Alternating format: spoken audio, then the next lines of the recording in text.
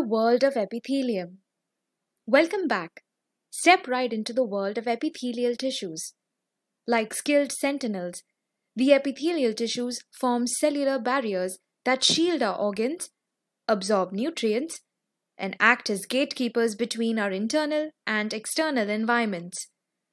From the simple squamous cells facilitating efficient gas exchange in our lungs, to the complex columnar cells that line our digestive tract, each epithelial cell type has a unique structure and function that contribute to our overall well-being. And in this session, we will learn all about these amazing cells. Epithelial tissue is one of 3 primary tissues in the animal body, the other 3 being connective tissue, muscle tissue, and nervous tissue. A single layer of epithelial cells is also called simple epithelium. Based on the shape of the cells, they can be classified as simple squamous epithelium, simple cuboidal epithelium, and simple columnar epithelium. A multi-layer of cells is called a stratified epithelium, and again, based on the cell shape, it can be classified as stratified squamous epithelium, which is the most common type, stratified cuboidal epithelium, and stratified columnar epithelium. The second and third types are rarely ever seen in the body. In some areas of the body, we see a special transition between the simple and stratified epithelia, and hence the name transitional epithelium. However, sometimes simple epithelium gives a false appearance of being multi-layered and therefore gets the name pseudostratified epithelium. Pseudo meaning false. Pop quiz.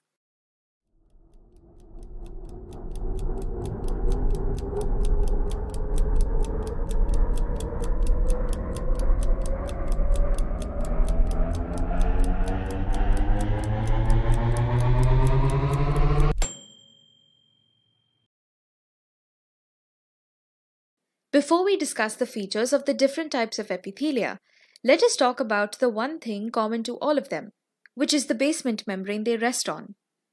The thin layer of extracellular matrix holds the epithelial cells down, attaching them to the connective tissue beneath it. It offers support, helps transmit signals towards and away from the epithelial cells, and also acts as a mechanical barrier. Let us now study the 3 types of single-layered or simple epithelia. Simple squamous epithelium is like a row of sleeping babies in a neonatal ward, about the same size, wrapped in similar-looking cloth, laying flat on their backs.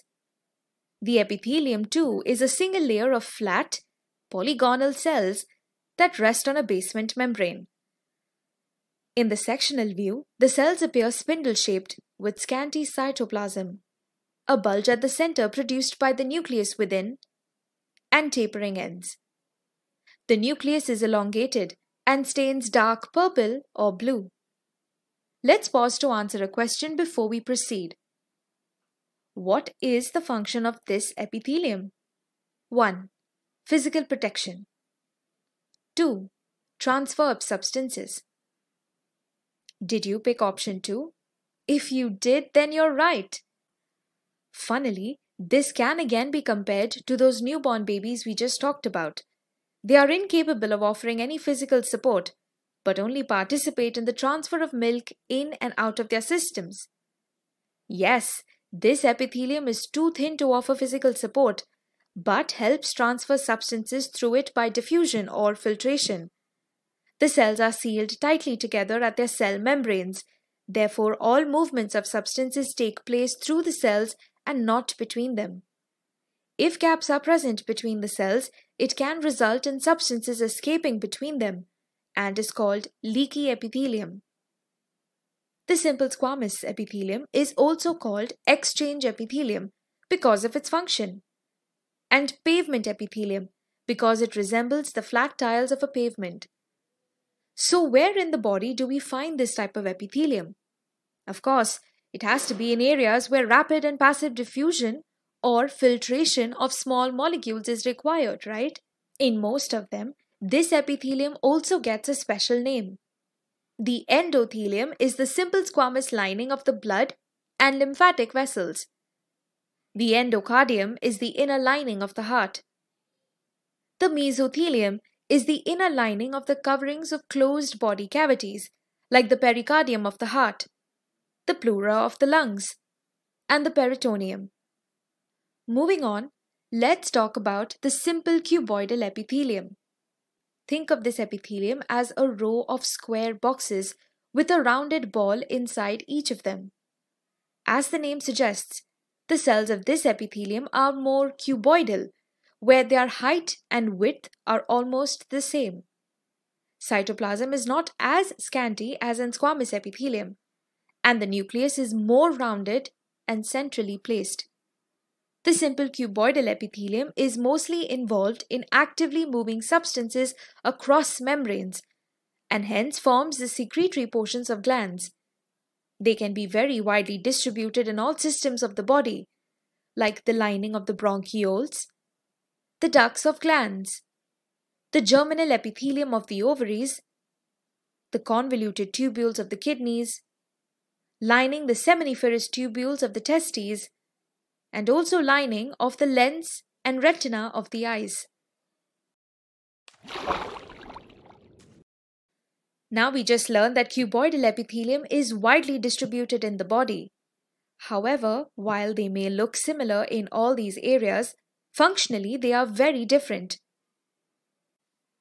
For example, cuboidal epithelium on glands is only for secretion of mucus or serous fluid.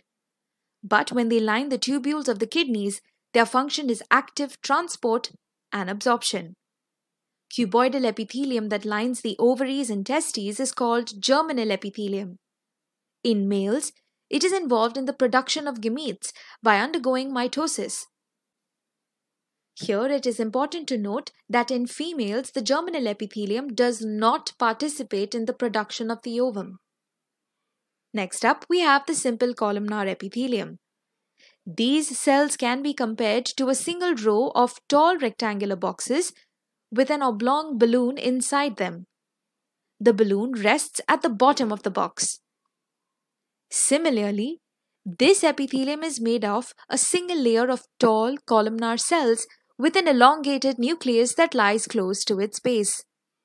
The classic examples of where this can be found are the lining of the entire digestive system as well as the uterus.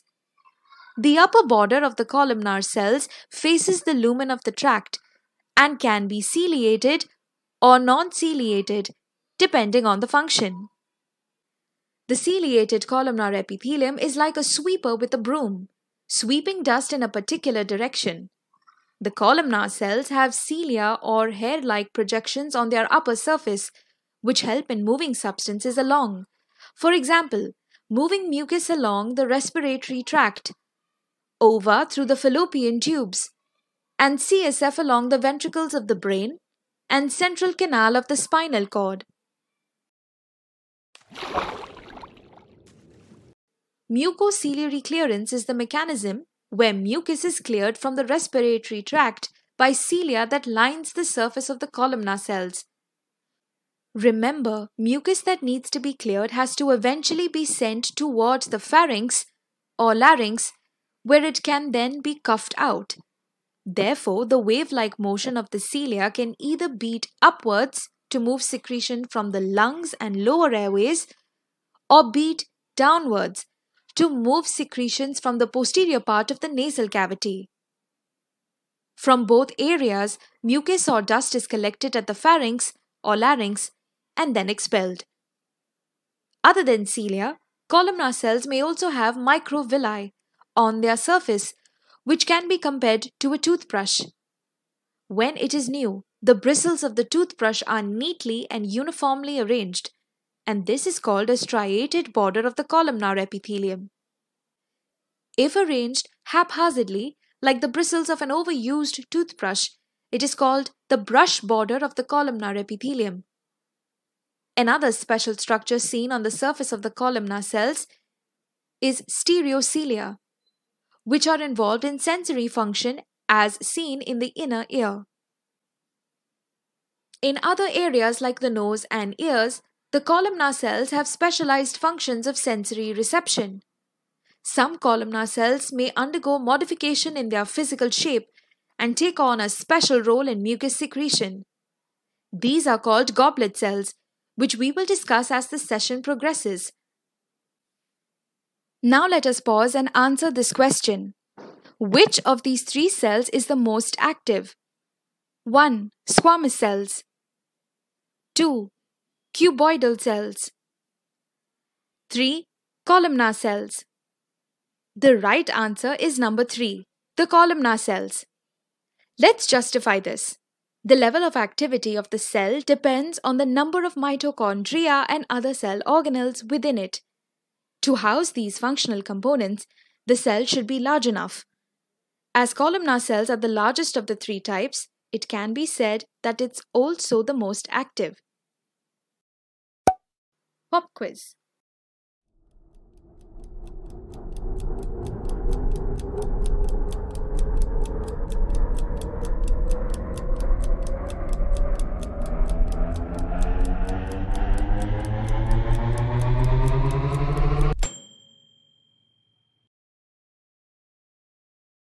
Now that we've learned about the simple epithelium, which is the single-layered lining, let us move on to study multi-layered epithelium in the body. The most common type is the stratified squamous epithelium. Think of it this way. If you had to arrange all the boxes in the godown of a courier company, how would you do it? You'd arrange all the tall boxes first, then stack up the smaller square boxes above them, and finally top it off with the flat packages, right? This is how a stratified epithelium would look under a microscope. In most cases, the lowest layer of cells that rest on the basement membrane is the columnar cells. As you move towards the surface, you will see that the height of the cells gradually reduces, and therefore you could say that the few layers in between have cuboidal cells, and the topmost layer is flattened squamous cells. All cells in the various layers are firmly attached to provide support and structure, and are therefore found in areas that are subjected to repeated mechanical stresses like the mouth, vagina, esophagus, and skin. Coming back to the analogy, once we stack up the boxes and packages, we cover it up with a waterproof sheet to keep them dry. Similarly, there may be a layer of a protein called keratin that lines the upper surface of the squamous cells to keep it dry and impermeable. This is called keratinized stratified squamous epithelium. Skin is the most classic example of this type. Pause and think about this. Cutting and filing off nails or scraping off dead skin from the soles and palms does not cause pain. Why is that? It's because in these areas, the most superficial layers of squamous cells die and lose their nucleus. Instead, their cytoplasm has keratin, which is a non-living substance. When these dead cells are scraped off, the cells closer to the basement membrane are continuously undergoing mitosis to produce new cells. When keratin is absent, it is called a non-keratinized stratified squamous epithelium, where the most superficial cells are living and a thin, flat nucleus is present in its center. This epithelium is seen in areas that are subjected to friction and yet need to remain moist, like the inner lining of the mouth, esophagus, and vagina. Pop quiz.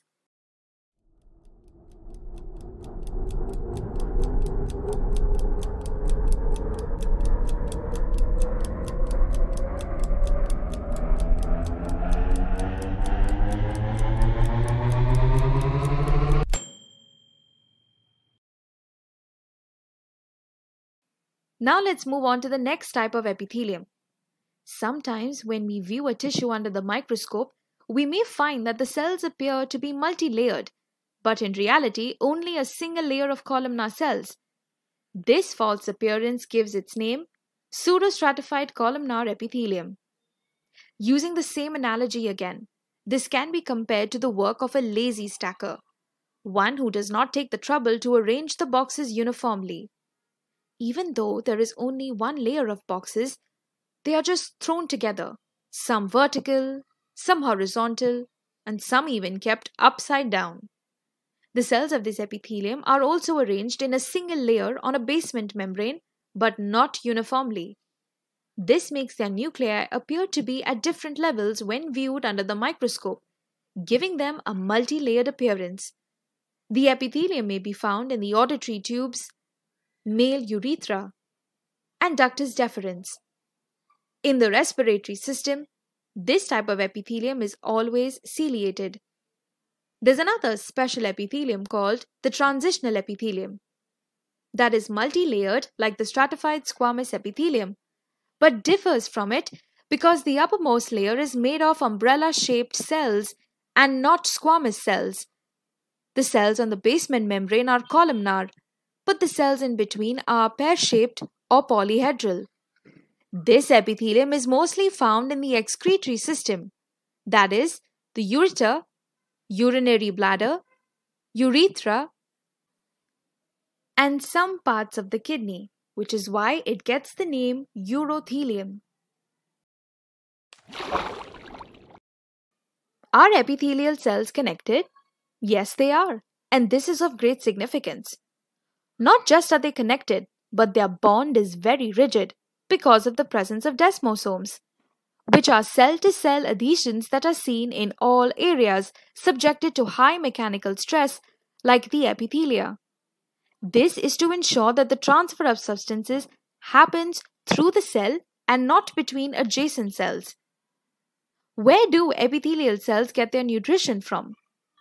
We know that nutrition to the cells is provided by the blood vessels which are absent in epithelia. Therefore, they receive their nutrition by direct diffusion into the cells. This is also why damage and injury of epithelia can heal and repair quickly. Embryologically, epithelia are derived from all three germ layers: ectoderm, mesoderm, and endoderm. Pop quiz.